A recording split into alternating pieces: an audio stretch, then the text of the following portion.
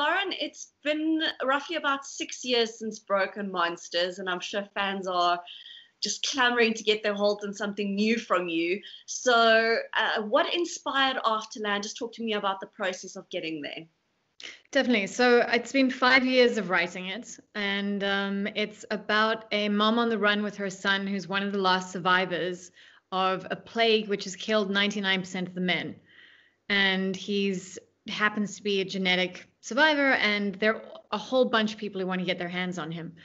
What I was really interested in doing when I started writing the book was to kind of play with the idea of gender, and especially the way we talk about teenage girls' bodies and how they're commodified as kind of sex objects or reproductive resources.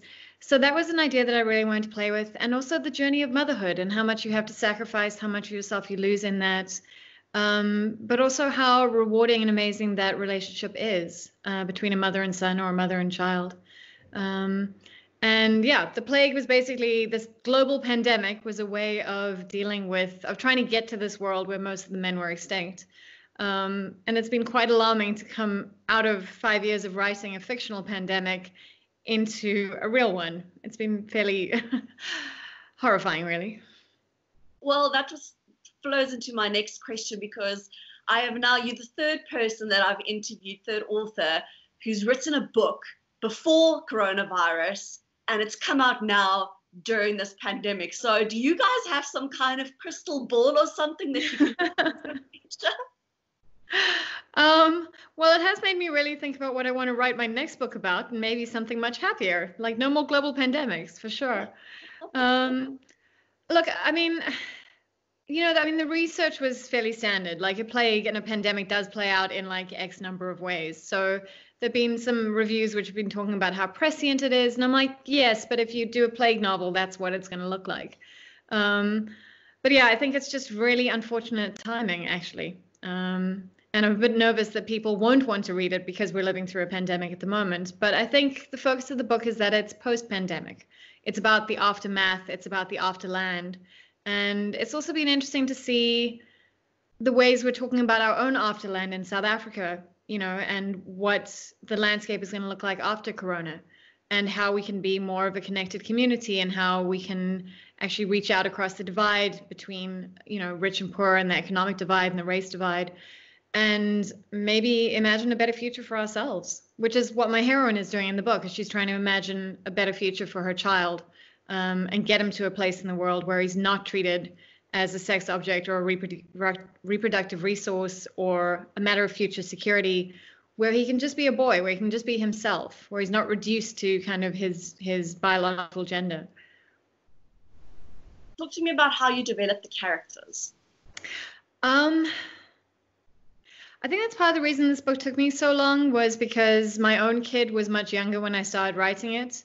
So I started out trying to write a younger kid, and Miles just didn't have the agency, because I think where a lot of the friction in the book comes from is actually their relationship between the mother and son. She's on the run. She's taken some quite violent measures, and certainly illegal activities to get him to this place. So there's a lot of tension there already, but there's also just kind of adolescent tension. And the fact that he's like 12, on the cusp of being 13, is starting to get really rebellious and fractious and kind of pushing back against his mother, was a really fun thing to play with. And I needed him to be like a full human, and to be very much coming into himself, which is not to say that younger kids are not full human, but I needed him to have that real sense of agency and that very strong sense of self to be able to play with. In a lot of dystopian novels, you find that it's women who are under threat, and in your novel, it's men who are under threat. So, was that kind of like a screw you patriarchy type thing? I think that's definitely a theme in the book, is screw you patriarchy. But yeah, I did specifically want to gender flip that, and also I wanted to flip this idea that we have about what a world that was only women would look like. And of course, in South Africa, we have this incredibly high rate of gender-based violence, which is just horrifying and awful and devastating. And that includes like the queer and the trans community as well. And I really wanted to kind of play with this idea that, yes, a world without men would mean that we could walk alone at night. And how wonderful would that be? But women are also full human beings, and women are just as power hungry. They're just as corrupt. They're just as capable of like great evil as much as they are capable of nurturing and love and kindness and tenderness. But it's not all going to be communal gardens and kumbaya. You know, the power structures are still in place. The people are power hungry, and drugs and gangsterism and violence are going to continue in slightly different forms. But sometimes the gangsters, as in the book, feel that they have more to prove because they're women, and they have to prove that they're even more hardcore than the men were. Talk to me about some of the reaction that you've received to the book. Well, I've had a lot of kind of, oh my gosh, so prescient, are you a sinner? I'm like, no, it's just good research and bad timing. But yeah, I think a lot of people have reacted very strongly, and I think there is actually an appetite for pandemic novels at the moment, especially where we see what happens afterwards. And I think that's what fiction does, is it allows us to imagine other selves, other worlds, other ways of being. Fiction is kind of a way of expanding ourselves, of experiencing these other lives. So the reaction has been really positive so far. It's been featured in the New York Times and O Magazine. And yeah, and I think the fact that at the heart of it is this kind of mother-son relationship, and then also this kind of incredible tension and difficulty between two sisters, where the villain of the story is a woman. You know, it's not a man. I think there's been like a lot of really interesting reactions, and I think the world that we're living in at the moment, where gender-based violence is so high, where we're just seeing a whole new round of Me Too and sex predators in the comics industry and the literary industry. It just feels quite relevant, I guess. I wish it wasn't quite so relevant, but in all ways, but yeah. So one of the groups that we encounter in the novel is this very odd fundamental religious group. And I just wanted to ask, did you set out to address fundamentalism? Look, I mean, I think in any kind of end of the world scenario, there is going to be, you know, incredibly crazy fringe groups. And in the book, we see variances of that. There's a terrorist group who believe that we actually need to finish killing all the men and bring about the end of civilization. But there's also this troop of nuns, and they're part of this church called the Church of All Sorrows, which does not exist. It's entirely fictional. And they believe that God has punished us by taking away all the men. And it's because of woman's sin and not obeying our husbands or being obedient enough or talking too much. You know, all those womanly sins. We shouldn't, if we just hadn't committed those, everything would be okay. So I did want to play with that level of those kind of hypocritical aspects in religion, and also to really play with this idea that to the church, Miles, who's on the run and hidden amongst them, would be the chosen one. And of course, that's a really powerful narrative. And it's not just in religion, it's also in our popular fiction. You know, Harry Potter is the chosen one. Neo from The Matrix is the chosen one. And it's almost always a man. So it's a very powerful narrative that's going to get its hooks into Miles as well. Talk to me about your writing process. How do you go about it? A lot of procrastinating and then a lot of panicking. I think it's kind of a good mix of both of those. It's interesting, although I've written now 5 novels, a pop history, a short story collection, several graphic novels, a couple of kids' books, I still struggle with imposter syndrome. I still kind of feel that I'm not good enough. And that, well, not that I'm not good enough, but that the work isn't good enough. And I put myself under tremendous pressure. And on the one hand, that's great because it forces me to push harder and to kind of push my writing further. But on the other hand, it can be crippling. And it's always going to be this balancing act of trying to get over your inner critic and just getting the novel down and like getting it out there.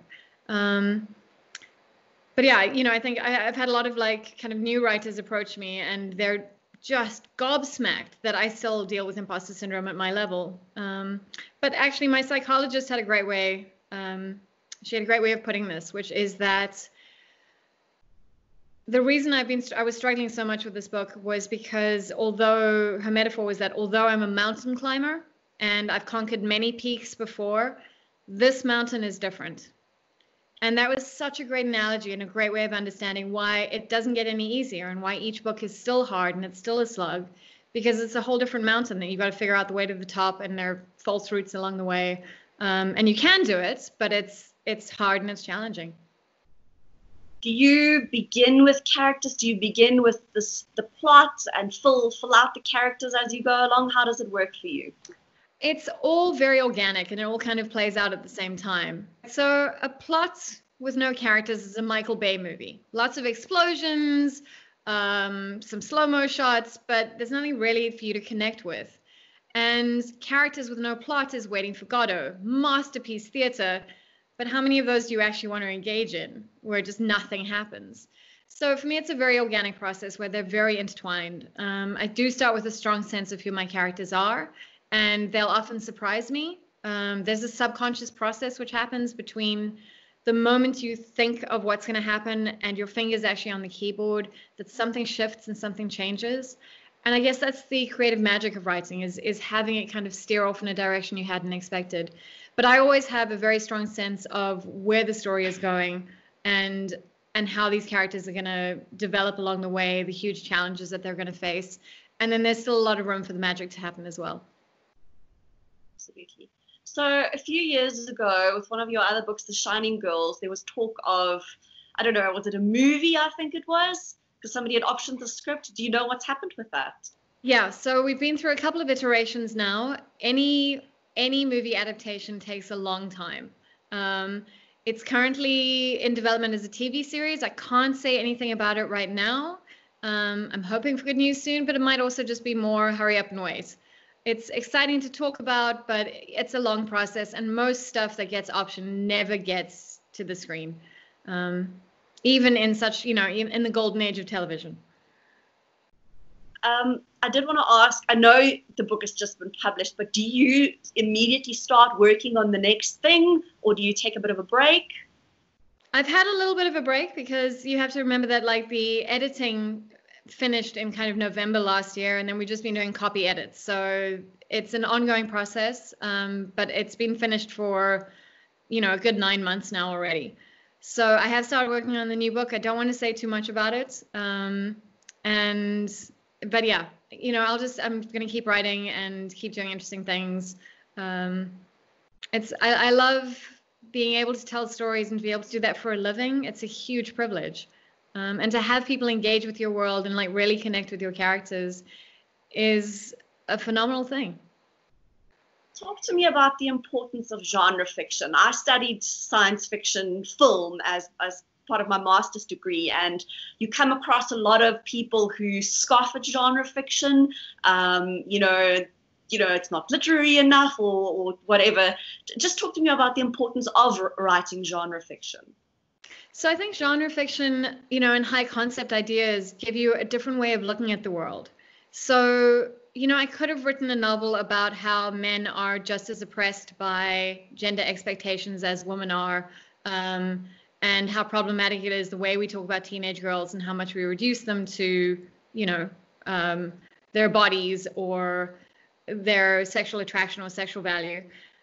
And that would have made a really great essay, but it wouldn't have necessarily made a really engaging book.